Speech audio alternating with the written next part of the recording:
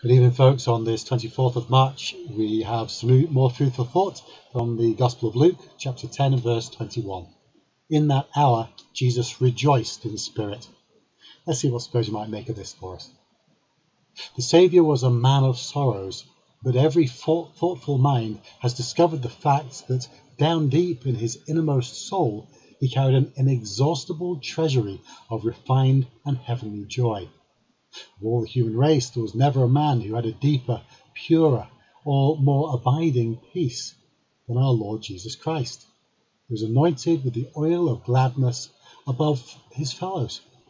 His vast benevolence must, from the very nature of things, have afforded him the deepest possible delight. For benevolence is joy. There were a few remarkable seasons when this joy manifested itself. At that hour, Jesus rejoiced in spirit and said, I thank thee, O Father, Lord of heaven and earth. Christ had his songs. Though it was night with him, though his face was marred and his countenance had lost the lustre of earthly happiness, yet sometimes it was lit up with a matchless splendour of unparalleled satisfaction, as he thought about the recompense of the reward, and in the midst of the congregation sang his praise unto God. In this, the Lord Jesus is a blessed picture of his church on earth.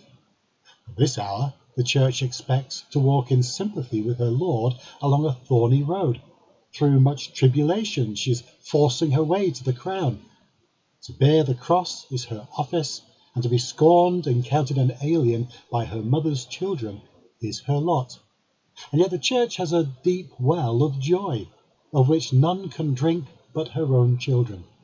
There are stores of wine and oil and corn hidden in the midst of our Jerusalem, upon which the saints of God are evermore sustained and nurtured. And sometimes, as in our Saviour's case, we have our seasons of intense delight. For there is a river, the streams whereof shall make glad the city of our Lord. O God, exiles though we be, we rejoice in our King. Yea, in him we exceedingly rejoice, while in his name we set up our banners. We certainly find some encouragement from that this evening. As we pick through some of those sentiments, maybe we have some food for thought this evening as well. So until the next time, God bless, do take care, and bye for now.